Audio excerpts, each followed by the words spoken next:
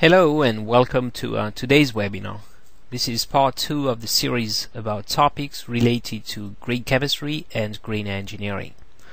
I selected a few recent papers relating to the use of RC1 calorimetry and mid-infrared spectroscopy with React-IR, papers that show how these tools helped improve process or bioprocess efficiency.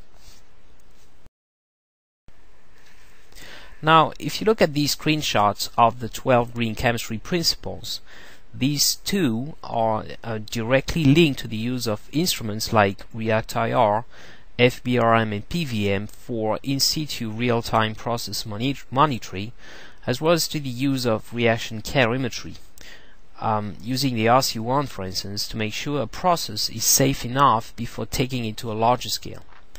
This was the topic of part 1 of the same webinar series. You can watch on demand by going to our website www.mt.com. The topics I'd like to talk about in part 2 today, continuous processing and biocatalysis, are more hidden behind most of the other principles, like prevent waste, omit derivatization steps, and all the ones I put an arrow in front. Alright, so I want to make one important comment before I start. This presentation is not about showing why and how green continuous processing and biocatalysis are. The link between continuous processing, biocatalysis and the principles of green chemistry was established a long time ago and comes back frequently in the mainstream scientific media. If you'd like to know more, here are some recent references you can refer to in Chemical and Engineering News, for instance, and also another one in Specialty Chemicals magazine. If you would like to read those papers, just send us an email and I'll be happy to send you the reference. Another fascinating paper was published in Organic Process Research and Development this year about green chemistry. Two of the chapters illustrating the topic are about continuous processing and biocatalysis. Finally, even though no connection to green chemistry was made during the webinar from Stephen Lay 2 weeks ago, I would strongly encourage you to watch it on demand. Stephen Lay, professor of chemistry at the University of Cambridge, and two of his students went over recent advances in continuous processing technologies using React-IR equipped with a flow cell.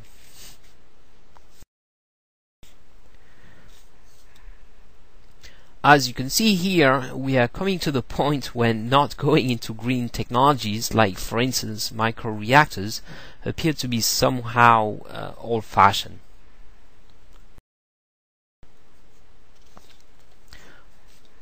Alright, these are the 4 case studies I picked up from the recent literature. The intent here is really to give you a flavor of the issues facing other chemists and engineers and how these problems are being solved thanks to the use of calorimetry or React-IR in the area of continuous processing or in the area of bioprocessing.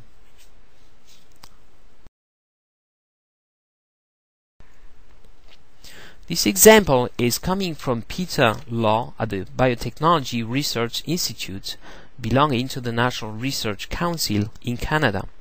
Actually, I had a chance to give Peter a visit 2 weeks ago.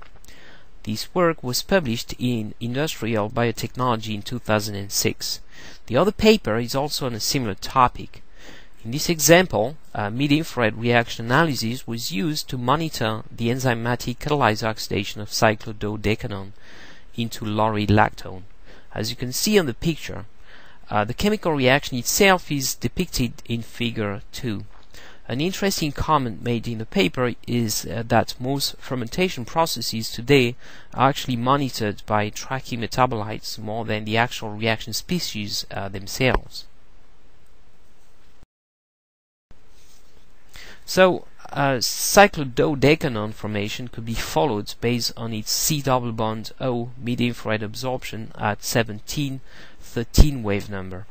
Similarly, the formation of lauryl-lactone was monitored based on the C-double bond O absorption at 1741 wave number. As shown on this three-dimensional FTIR surface viewer, This preliminary study was about relative concentration monitoring, but in the next stage, once a quantitative calibration model had been established using the software Quant-IR, then it became possible to monitor absolute concentration, as you can see on this lower plot diagram. This example is a testimony that mid-infrared using React-IR can be an excellent monitoring technique of reaction species for biotransformation.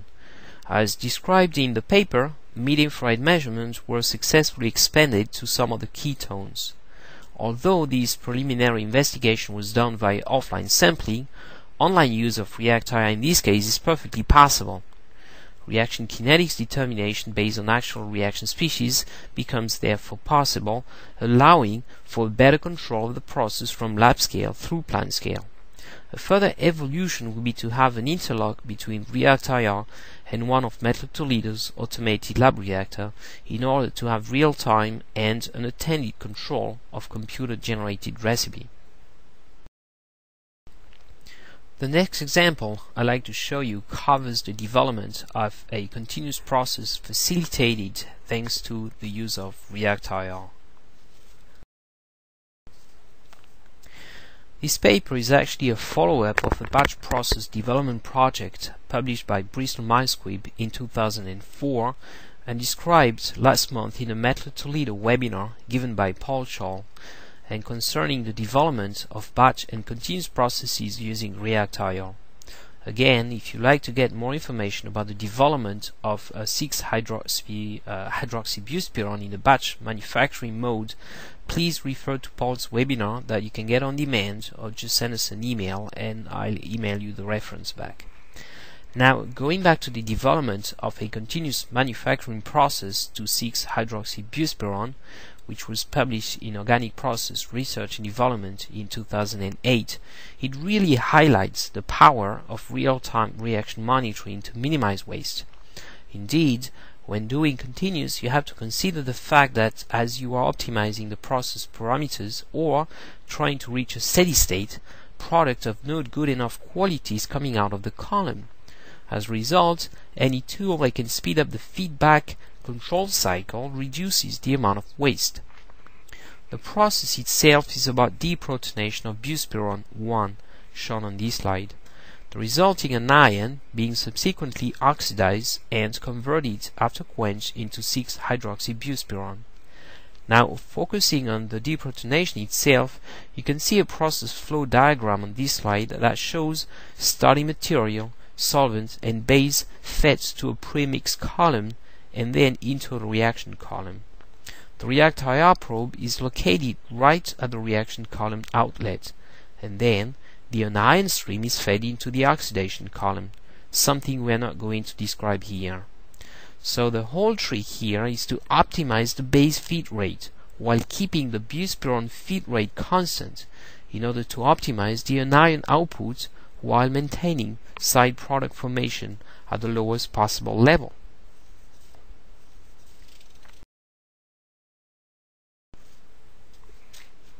The base used is KHMDS, or potassium bis-trimethylsilylamide. A side reaction may occur from an excess of base, causing the formation of the dianion, later on converting into 6-dihydroxybuspirone, the major byproduct. And this is how they did manage to control the formation of the byproduct 6,10-dihydroxybuspirone. 1. The column is first fed with pure starting material. React-IR shows this as a high level of buspirone relative concentration, as you can see on the diagram. Then, second, the base feed rate is increased stepwise until buspirone concentration doesn't change anymore, which means that the ratio base/buspirone is very close to perfect stoichiometry. The impact from those changes can be visualized almost instantly with real-time analysis, but also because enolization is a fast process. Finally, in order to minimize the formation of 6,10-dihydroxybuspirone, the impurity resulting from double deprotonation of buspirone, the base feed rate is slightly reduced, something like 1-3%. This is observed through a slight increase of buspirone concentration here at the end. As a matter of fact, this represents an optimum working point. In conclusion, the ability to monitor this continuous inlay production during development, thanks to the use of real-time FTIR, ensures product quality through a proper tuning of ratio-based starting material and feed rate. Also, real-time monitoring here helps minimize waste by minimizing startup time and allow to monitor inlay concentration, particularly the concentration's stability over time during steady state.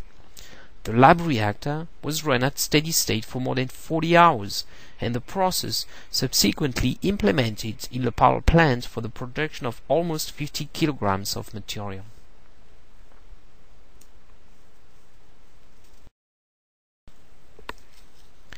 Having shown two examples on the use of mid-infrared in situ reaction analysis, let's now talk about reaction monitoring using RC1 calorimetry.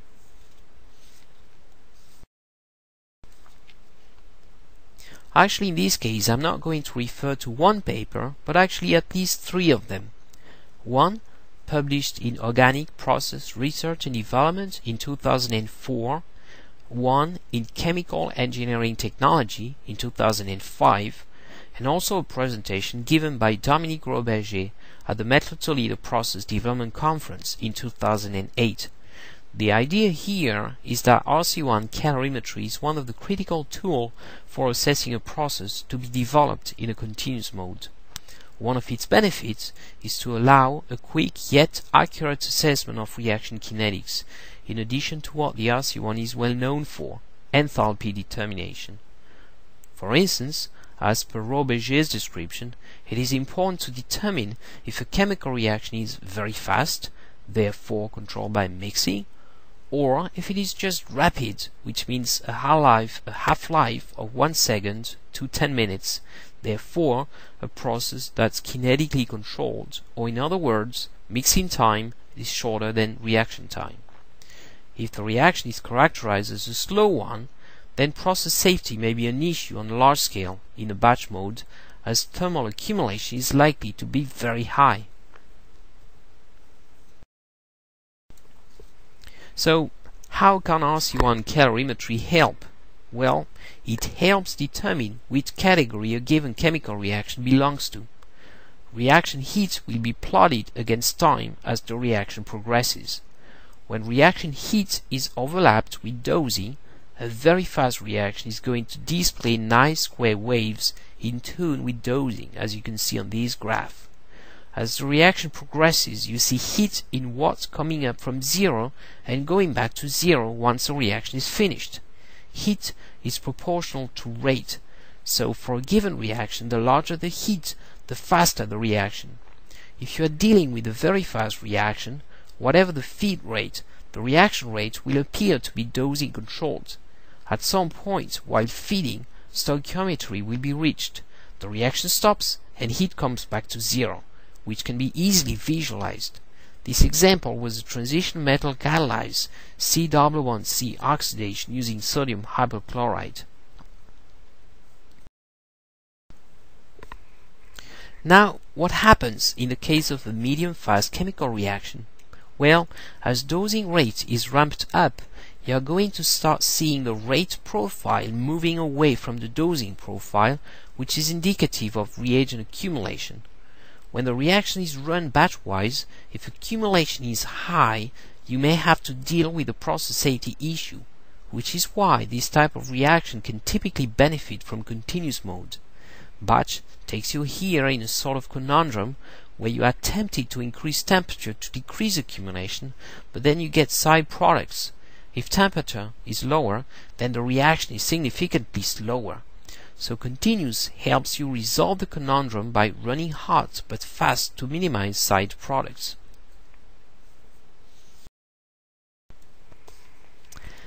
Now, how about slow reactions? Well, after the addition is complete, you may get something that looks like maybe a Fujiyama kind of heat profile with a slow initiation, a delayed reaction rate peak, and typically a long tail which may linger for a day or two Now these are the tricky ones to scale up in a batch mode. If significantly exothermic, these reactions present a process safety issue. The safety issue is made worse if the reaction is autocatalytic. In this case, the product facilitates the reaction. So as the reaction progresses, the rate gets faster and faster, as easily visualized here using reaction calorimetry. This concludes the case study about using RC1 calorimetry as an early tool for kinetics and safety assessment in general, and in particular for the development of continuous processes. The next example I want to show you is an application of RC1 calorimetry again, but this time for a kind of project for which it is not well known, yet extremely valuable. This case study, published in 2 recent biotechnology papers describing the monitoring of P. aeruginosa activity, is fascinating. The goal was to develop a better strain that would help reduce pollution coming from the tanning industry. In this case, heat measurement using RC1 shows its full benefit, as it is non-invasive and does not require sampling. A standard 1-liter RC1 vessel was used, equipped with a pH probe and a dissolved oxygen probe. At the beginning, the authors determined biomass growth and substrate consumption using 2 experiment methods, including RC1 heat and a simulation method. According to the authors, the results from 3 different methods correlate well. Next, they overlapped glucose consumption, oxygen uptake, biomass growth, and heat for the same experiment. As biomass grows, so does oxygen uptake and detected heat. As you can see, they peak at the same time. As expected, glucose concentration drops quickly as a result of cell growth and metabolism. The researchers conducted similar experiments at various starting glucose concentration and obtained consistent data every time. In the next stage, heat was plotted against biomass concentration. The slope gives heat yield, in other words, the heat evolved per gram of dry cell. Applying the same concept to glucose, they obtained the heat evolved per gram of glucose consumed. Comparing the 2 values allows to conclude that glucose consumption releases more specific heat than biomass growth. In other words, substrates breakdown releases more energy than biomass growth itself.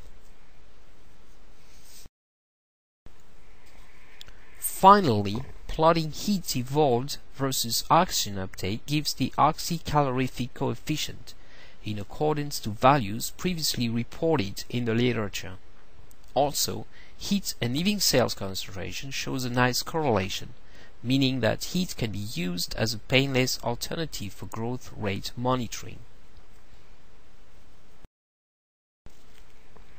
In conclusion, the authors showed that P. aeruginosa growth can be monitored using calorimetry, which results match well with the ones obtained with other typical technologies. Important reaction parameters like oxycalorific coefficient and heat yield values match theoretical values. All this led to a better understanding of biokinetics in this example, a future development being the design of an efficient bioreactor. Now, let me briefly wrap up this presentation and give you a broader perspective on what I just presented. Like I said, out of hundreds of publications available out there showing the use of RC1 and React-IR to make processes cleaner, safer, and more efficient, I picked up a few of them, and in the areas of chemical and biochemical transformations. As you were able to see, these tools help answer fundamental questions such as whether the reaction worked, or how long it took to go to completion, and whether the process can be scaled up.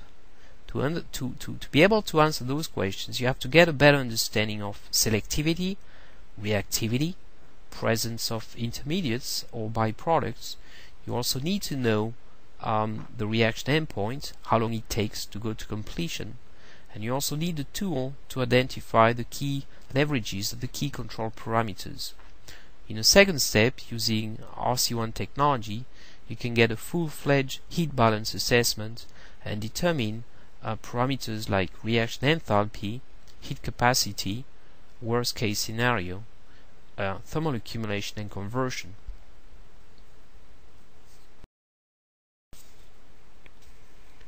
Finally, I would like to give you a glimpse of technologies coming up that I think are going to dramatically improve our capabilities to develop greener chemical processes. I have several of them in mind, but in the interest of time, let me talk about this one only. The idea here is to apply the recently published kinetic data treatment as described by Professor Donald Blackman in 2005 in the paper shown on this slide. You can use heat data from RC1 or mid-infrared data from React-IR to conduct an early-on kinetic evaluation using the reaction progress kinetic analysis. As a result, in just a few carefully selected experiments, you can get an understanding of reaction orders, catalyst stability, temperature dependence, which then leads to the determination of the Arrhenius factor. This approach really allows you to optimize the information you get from a minimum number of experiments. This productivity advantage is amplified thanks to the use of kinetic simulation that allows to predict the results of experiments not yet run. As a result, you can save experiment time, precious material, improve reaction output, and maximize your chance of a successful and safer scale-up.